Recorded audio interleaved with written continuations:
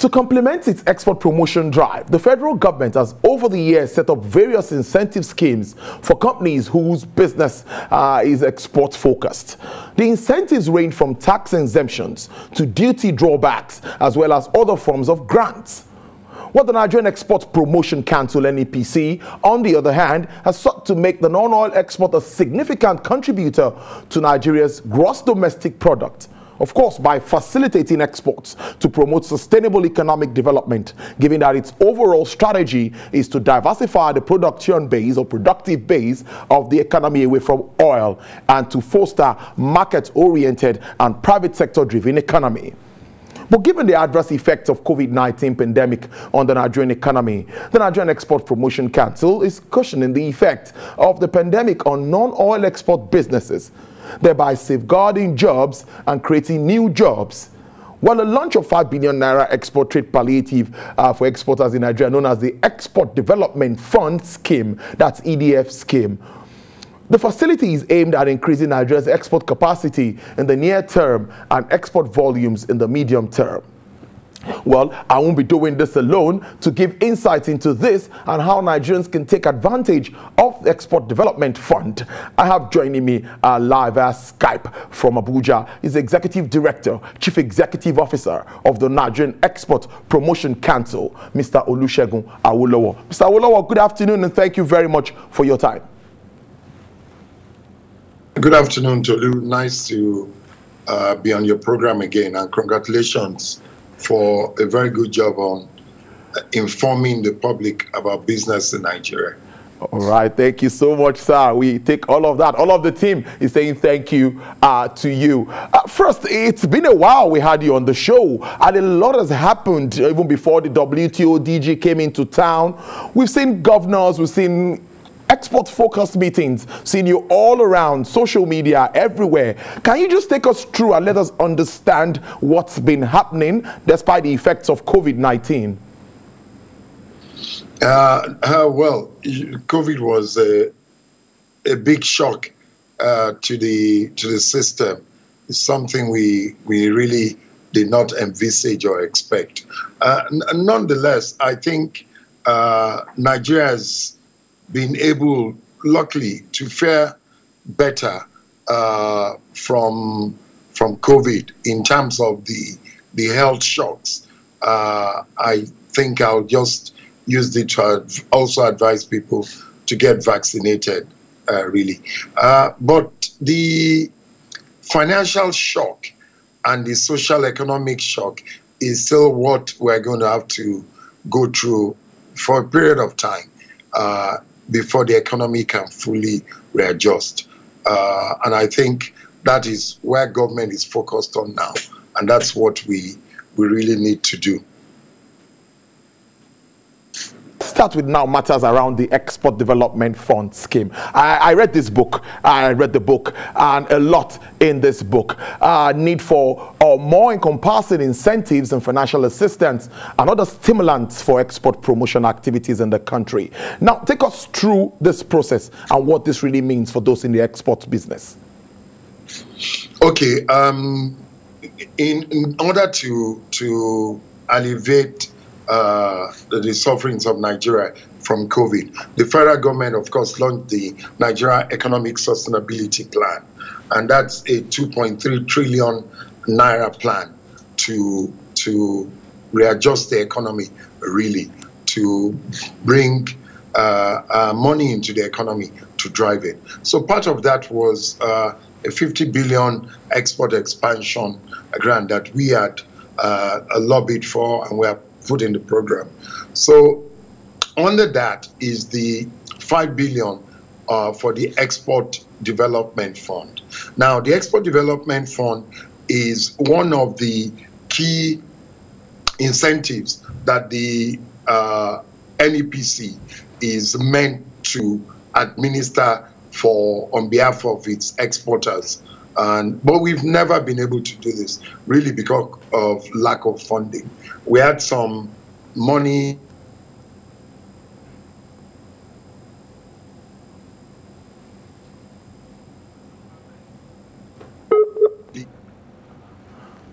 it didn't really materialize. So this time we have 5 billion for exporters. We launched a grant management portal to drive this. So it's going to be driven by that. You apply, once you're an exporter.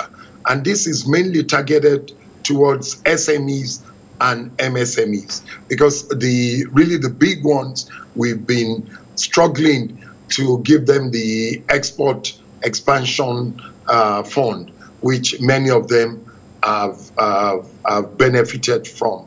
Indeed, the federal government has paid the president has approved a total of over 350 billion accumulated from 22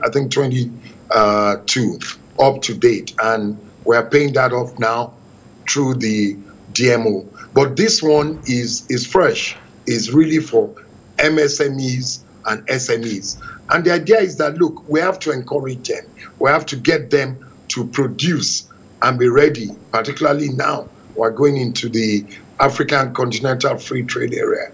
What is the army we are taking there? And I say we must create this army of exporters to take there, so we don't become a dumping ground for Africa.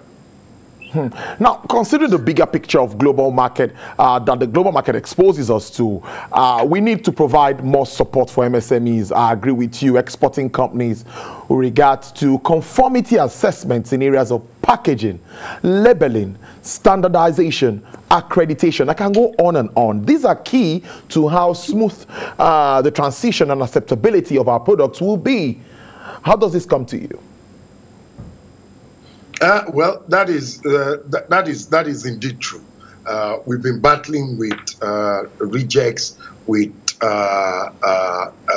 meeting standards, from all across the world, which is really interesting. But you see, as Nigeria transits from exporting raw materials to now processed materials, this is the challenge we have to go through. And we're facing it. Our exporters are facing it. States are joining in. We're working with the Ministry of Agric all across board, because now it's really about traceability from farm to the table.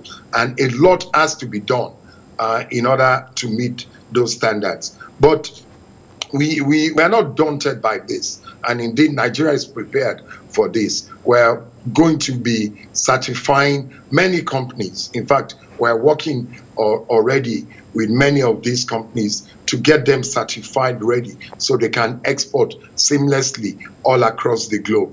And that is where packaging, labeling, etc. comes to mind. Now, let me just give you an example. Recently, we worked with the Jigawa State government and Wako, a company doing sesame seeds. We were able to certify farmlands in Gumel local government, and for the first time we have certification, organic certification for our sesame seeds. So all across board, what the export expansion program is going to be presenting to us, the opportunities that are going to be availing from that is the total. Many of our products, the products we have chosen under the Zero Oil Plan, we have 22 products we have chosen, and we say if Nigeria produces increased production, productivity all along these sectors, then in no matter of time, we'll get to where oil is, providing foreign exchange for Nigeria, because that is really the challenge we face in this country now, is how do we generate foreign exchange apart from oil? And that is the goal.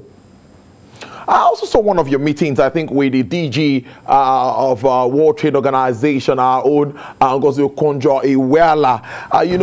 Seen a lot about empowering women and, creating that space. What more kind of conversation are you having at the moment to actually also straighten ties with us with regards to the advantage that we have at the Nigerian and the WTO? How would that also help us enhance export trading? Well, it's good. I congratulate Nigeria that we have a candidate there. But you must understand that Dr. Ngozi Okonjo-Iweala is not going to be working only for Nigeria. Of course. She's in fact a representative of the total bracket of companies that make up the WTO, and it's by consensus they govern. But nonetheless, we've had a very good relationship with the WTO, particularly through the International Trade Center, which is a major parastatal of the WTO. So we've been working with the International Trade Center. The International Trade Center really is the mothership of all trade promotion agencies worldwide. So we work with them. We signed up to their She Trades initiative, that is to bring women to global export. We're one of their major partners in driving that. So with that, we're doing so much training for women, women-owned businesses, women-owned businesses in the export sector. So we're able to train them, get their companies ready, and take them to the global market. So I think Dr. Iweala was very happy and surprised when she was briefed about the work we have been doing with the WTO, with the International Trade Center. And when she came here, we were able to demonstrate that for her. She saw many of our women entrepreneurs. She saw many of the things. And really, I must tell you, Tolu, I'm so proud of what our women are doing, you know, and they're the major pride for me in the export chain, apart from the big companies, you know, because a woman entrepreneur is the one you need to work with. They get things done, you know, and they're focused. And I'm really proud of Nigerian female entrepreneurs. I think I agree with that. When you empower a woman, you empower a nation. That's what's been said, and I think that is true. Now, let me ask you this question this way. I am an exporter, and I want to take advantage of the EDF. What am I supposed to do? Okay, first, it's simple. First, you go to our website, www.nepc.gov.ng. You go to the website and you will see it there. First, you have to be an exporter. You have to have an export license from NEPC, and that's also simple. Everything is online. It's a seamless process. You apply, you get your certificate in less than 48 hours. It's done for you. Then you apply for the EDF, and you go through the series of questions that it takes you through. You know, what area are you involved in? What aspect of help do you think you need? Now, when you fill all that and it sails through, then you get an email from us that your application has been received. We're going to consider it. Now, the next thing we do for you is that we actually have export enablers, we call them. These are some of our retired staff, some experts in the export business, some that have helped us on our Zero to Export training program.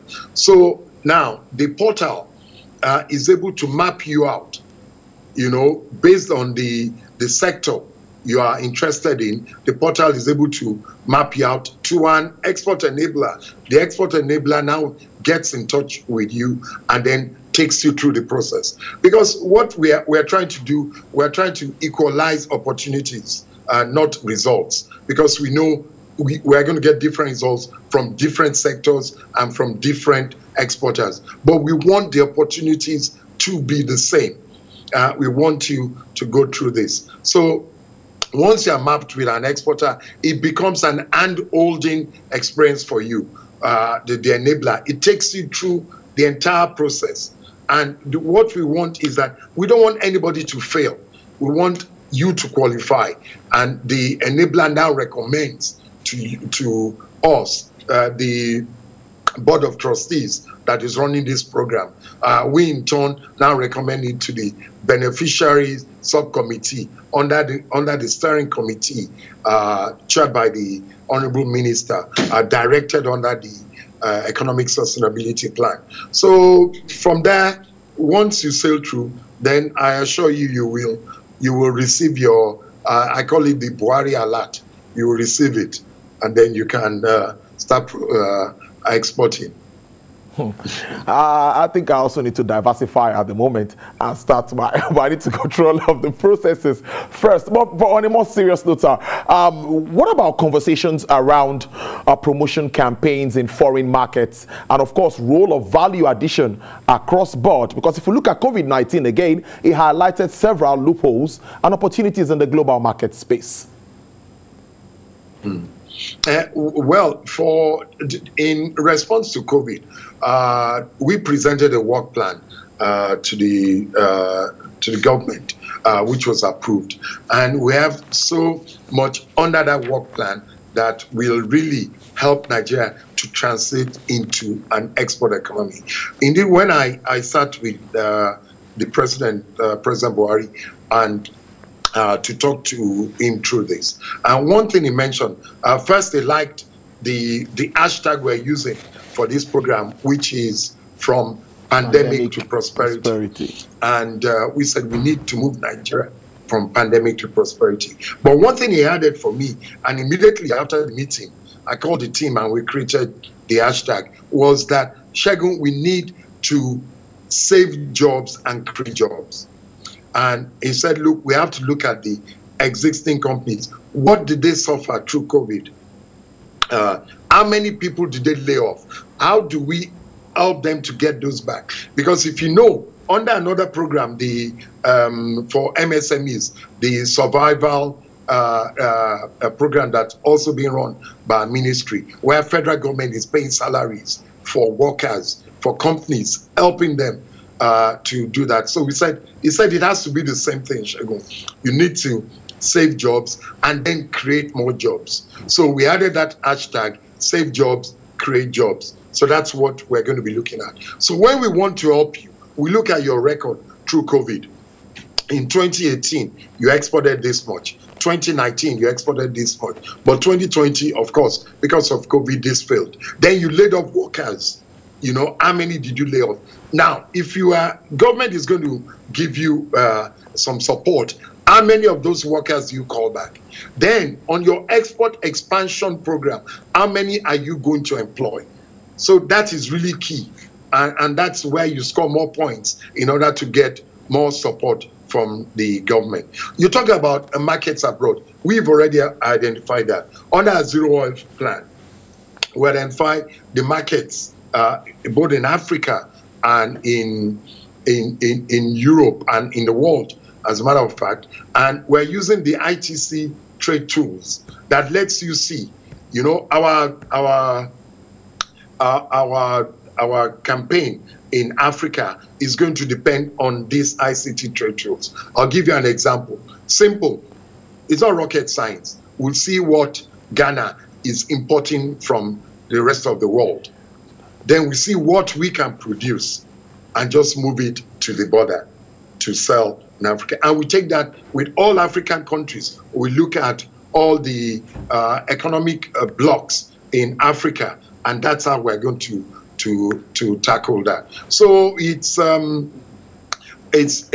whole new ball game that we're trying to do, and I still maintain that the only way for us out through this financial and social economic burden that we've inherited from COVID is for Nigeria to become an exporting nation. First, we increase production, productivity, all across sectors in Nigeria, and then we export.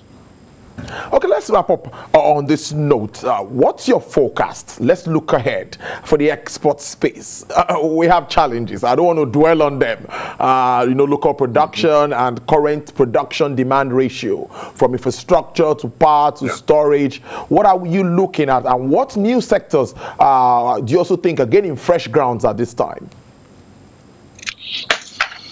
Yeah. Well, my only answer to that, really, and this is what I also told Mr. President. I said, look, let us implement the zero oil plan. Even in the zero oil plan, there's a market to route survey what we put in there, and we said these are the roads, these are the infrastructure, this is the rail line to build, because it must always lead to transporting things. To moving goods. I cannot produce in Castina and then cannot move it to a port in Lagos or Calabar for export. It is crazy. Then we look at our border markets. How do we, and part of the work that is going to be done is also on border markets. We look at the one in Oyo, the one in Castina, and we're going to see, because if we can really formalize that informal trade, we are going to be getting to the figures we want. Now, I also said, look, Mr. President, set a time and a date for this, that when Nigeria can move to become an export-driven economy. And he said, what I thought, I said, look, I will say 10 years, that Nigeria must be able to earn at least $13 billion from non-oil export in 10 years. Now, when you go back, when President Kennedy said America would put a man on the moon, at that time, NASA had no plan. But he set it and everybody galvanized towards it, and it became a success. So the same way, we're gathering momentum. We're getting, the Nigerian Economic Council, chaired by the VP. We were, after the presentation of the zero oil plan to them, they inaugurated the National Committee on Export Promotion. It's a NEC committee chaired by the governor of Jigawa with other governors and other ministries. And the idea is go and drive the zero oil plan. And we're working towards it. We're working with the states on the one state, one product. It's not limited, but we're saying at least every state should give us one product that we can export. We really need to create that export drive and zeal within all aspects of our economy, Nigeria, so we can earn foreign exchange. Now, the sector you spoke about, it's really, that is the services sector, and that is huge. It's a $1 trillion sector, and Nigeria is perfectly poised, to take advantage of that sector, particularly in the African continental free trade area. And that's what we're doing, working with the ministry to also implement the Nigerian Industrial Revolution Plan, which is a game changer, will be a game changer in the history of this country. Executive Director, CEO, NEPC, Nigeria Export Promotion Council. And thank you very much for spending the afternoon with us. We don't take this for granted. We really appreciate it. And we hope that you come up to bring us up to speed as, exporters start to access all of these funds. And we know what's playing out with regards to that. That's very important for Nigerians. Thank you very much, Olu. All right, enjoy the rest. Please greet the rest of your team for me. All right. Next time I'll be in your studio. Okay, we'll be expecting you live. All right, regards to everybody in Abuja too. Thank you. All right, there. Yeah, you've heard it from the man, the #1 exporter in Nigeria, Mr. Segun Awolowo.